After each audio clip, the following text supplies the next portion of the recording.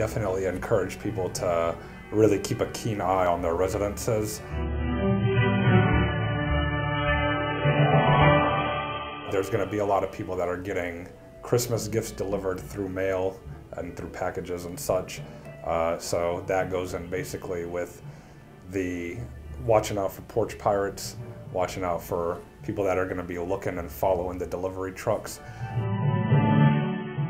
Make sure that your doors are locked any time that you leave the house at night, and as the evening approaches, definitely make sure that you keep your porch lights on, interior lights on. If you have cameras, that's very good. It definitely helps us with identifying criminal suspects. Have your neighbors, if you have a trustworthy neighbor, make sure that you have them watching out for your residents. Make sure you exchange your phone numbers, that way if anything happens, you can call your neighbor and your neighbor can call you.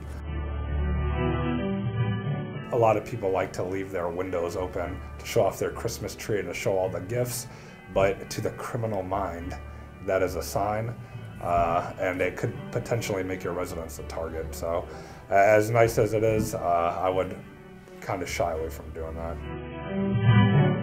Make sure that in your driveways you are locking your vehicle doors. Over 90% of the entering autos that we have in this city are people leaving their doors unlocked.